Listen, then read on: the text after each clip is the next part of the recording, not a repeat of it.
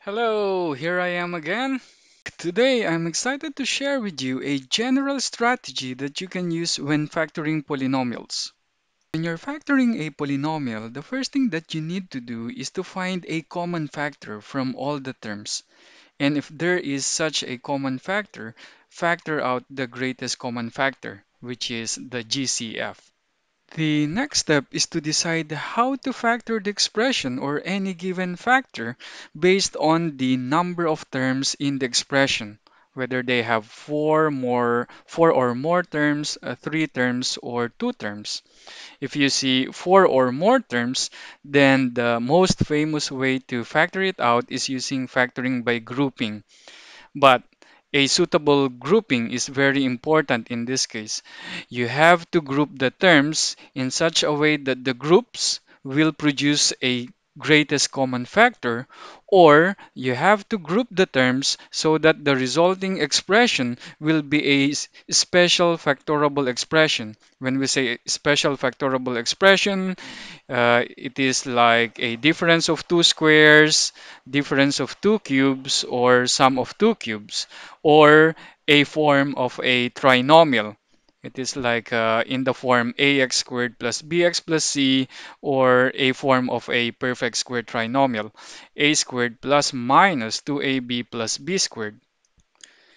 And if you have learned the rational root theorem or the factor theorem, you may also use that to find a linear factor of the polynomial and use it together with long division or synthetic division to factor the given polynomial.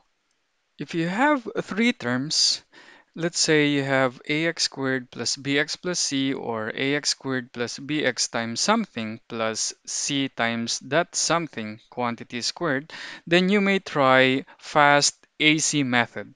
If you need a review of this one, because it's very important to know how to factor this trinomial quickly, so please watch my other video. The link is given in the description below.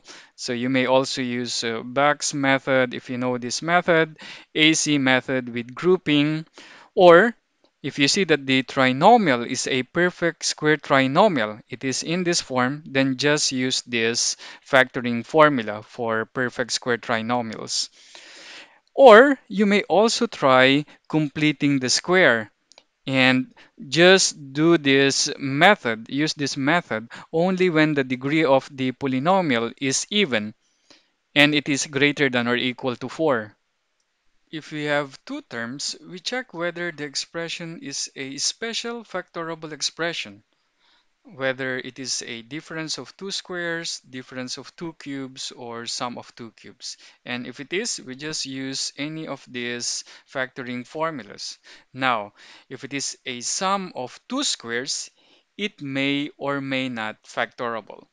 Now, the trick here is we can write this a squared plus b squared as a plus b quantity squared minus 2ab. So this is a perfect square trinomial minus 2ab. And we can obtain this expression by completing the square. Okay, and we know it is clear from this expression that it is factorable if this 2ab here is a perfect square. And in that case, it will be a difference of two squares. So we can use the difference of two squares formula.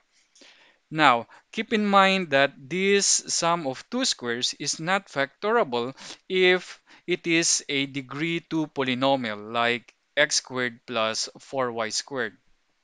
The last step is to check whether you have completely factored the given expression. So here you have to make sure that all your factors cannot be factored further. If you can still factor a factor, then you go back to step 2. So check whether the factor has two terms, three terms, or four or more terms, and then apply these factoring techniques depending on the number of terms of the given factor. Let's try some problems. Suppose we want to factor this expression 10x cubed minus 25x squared minus 15x. So again, the first thing that we need to do is to factor the GCF. So it's clear from here that all the coefficients have a factor 5 and all of them have a factor x. So the GCF here is 5x. So we factor that out and we're left with 2x squared minus 5x minus a 3. Now, we need to factor it completely. So this trinomial could be factorable. And since the coefficient of x squared and the constant term are just prime numbers or the negative of a prime number, it's easy to do the guess and check method to factor this trinomial. So we have here 2x. It's a product of two binomials. So if this is 2x, then this must be x. And we need to find the positions, suitable positions for factors of 3, and they should have opposite signs because the product must be negative 3. So here we need to have the minus a 3 here and then plus 1, and we can check our answer. So the sum of the outer and inner product is equal to negative 6x squared plus x. So that is equal to our middle term, which is negative 5x. And this is already the complete factorization of this expression. Next, let's consider this polynomial with four terms. So it is clear from here that all the terms don't have a common factor. So now, since we have more than three terms, so we have four terms here, we try factoring by grouping. So we may group the first two terms. So you have here 2x cubed minus 3x squared, and then we may group the last two terms preceded by a minus sign. So you have here minus the quantity 4x minus 6. So be careful with the sign. This plus 6 here becomes minus 6 because this grouping symbol is preceded by a minus sign. Now, when we group the expressions, if we can produce a common factor from the groups, then we're successful in doing factoring by grouping. In this case, we can factor out the first expression. So factoring the GCF, x squared, so that will be times 2x minus 3. Now, the common factor in the second group is 2, so we can factor that out.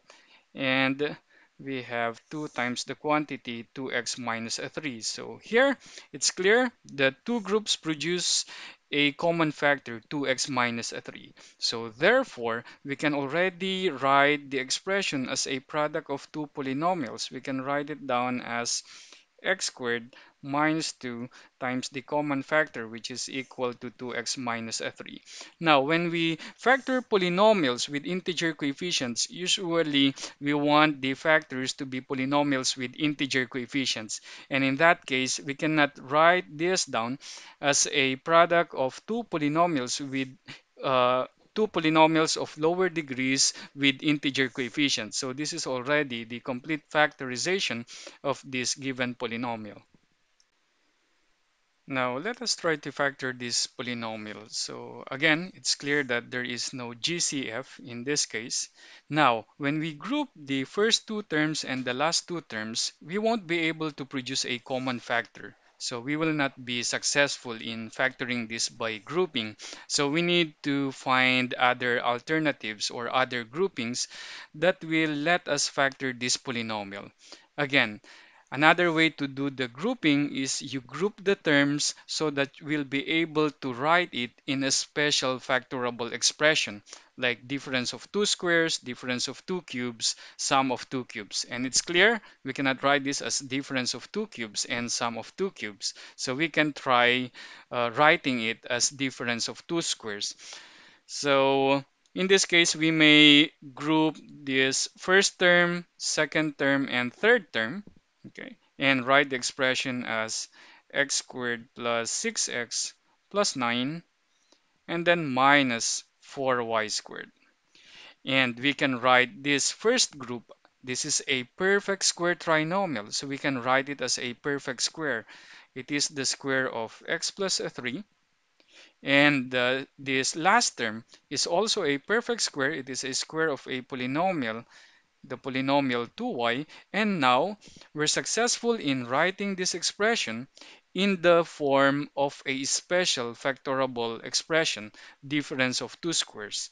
So now we can already factor it out. We can write it down as x plus 3 minus 2y times x plus 3 plus 2y. And usually we write first the variable terms before the constant. So we may write our answer this way, but both of these are correct. And then times x plus 2y plus 3. And this is already the factorization of that polynomial. Now let's consider this expression. So it's clear again, there is no GCF in this case, but it is a special expression. It is a difference of two squares, so we know it is factorable. So we can write it down as the square of 4x squared minus the square of 9y squared. Okay, so therefore the factorization will be 4x squared. It's a sum times difference. Okay, so minus 9y squared times 4x squared plus 9y squared.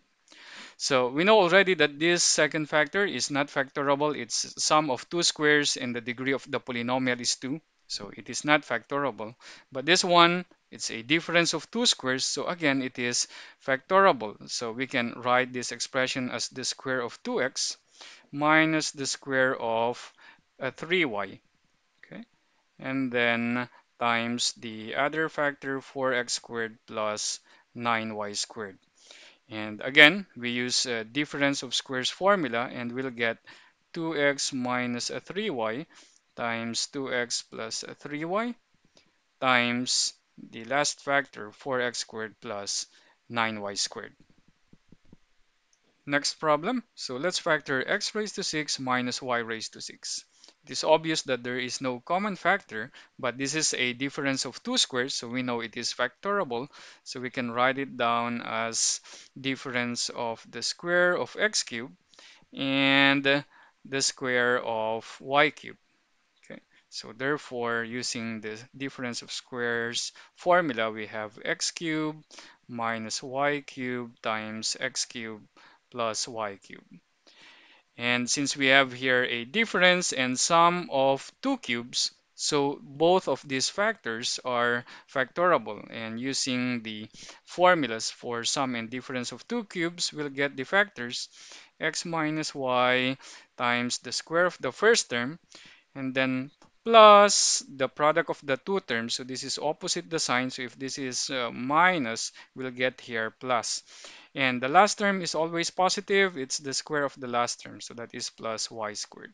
And then times sum of two cubes, we have here x plus y times again the square of the first term, multiply the two terms opposite the sign. So we have here minus xy plus the square of the last term.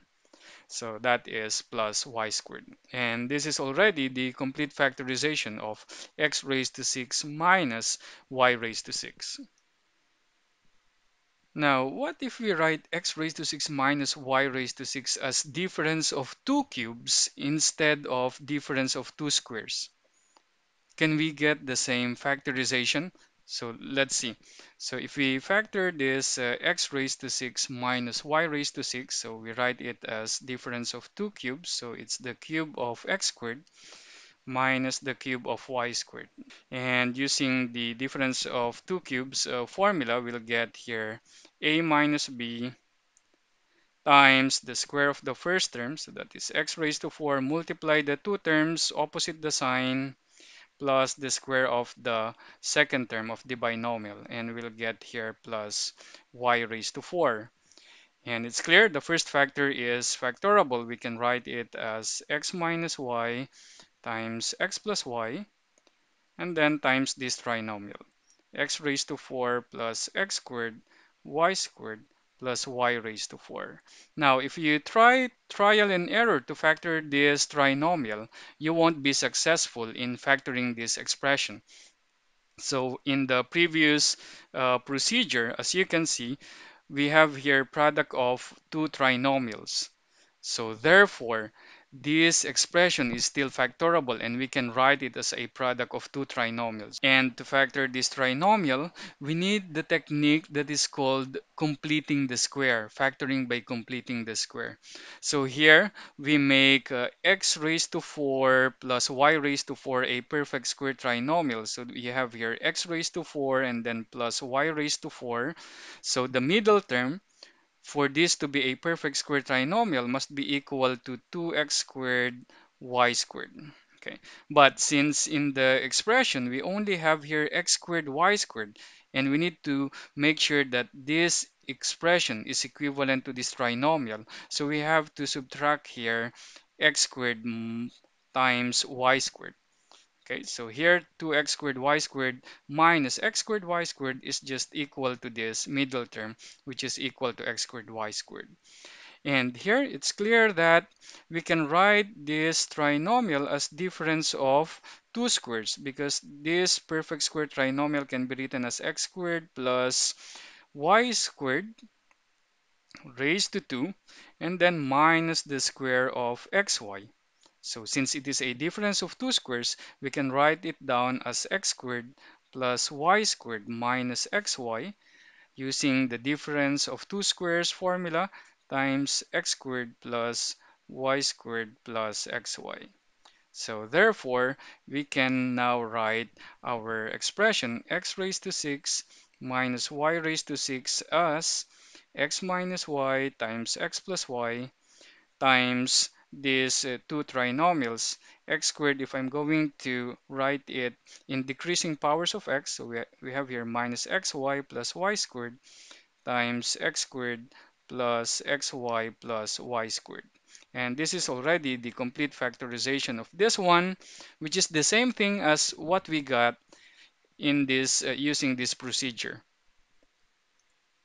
Okay, let's move to our last problem. So let's factor this expression. So here we have a GCF. So the greatest common factor is 2x. So we first factor out the GCF. So this is 2x times 4x raised to 4 and then plus y raised to 8. Okay, so the second factor is a difference of two squares. So it is the square of 2x squared and then it's the square of y raised to 4. Now, since this is a polynomial of degree greater than or equal to 4, okay, so this sum of two squares may still be factorable. And how do we check that sum of two squares is factorable? We look at 2ab. So if this is a squared plus b squared, we know that a squared plus b squared is factorable if 2ab is a perfect square. So if we're going to compute here 2ab, so this is your a, which is equal to 2x squared, and this is your b, so y raised to 4. If we multiply that by 2, we'll get here 4x squared y raised to 4. And it is clear it is a perfect square polynomial, which is equal to 2xy squared quantity squared. So therefore, this sum of two squares is factorable. And how do we factor it out? We use by completing the square. So we can now write this down as 2x times the expression a plus b squared, so that is 2x squared plus y raised to 4 quantity squared minus 2ab. Okay, and our 2ab is the square of 2x y squared. Okay, and now since it is a difference of two squares, we can factor the expression, and the factorization is 2x squared plus y raised to 4 minus 2xy squared times 2x squared plus y raised to 4 plus 2xy squared. And we may write our factors in this form. So decreasing powers of x times 2x squared minus 2xy squared times this is plus y raised to 4 and then times 2x squared plus 2xy squared plus y raised to 4. And this is already the complete factorization of this polynomial. Okay, that's it for this lesson. I hope you can now factor polynomials easily. If you enjoyed the tips that you learned here, please don't forget to hit that like button below and share this to your friends. I release new videos every week, so make sure that you subscribe if you haven't already. Again, this is Dennis of KO Math. Thanks for watching. Bye bye.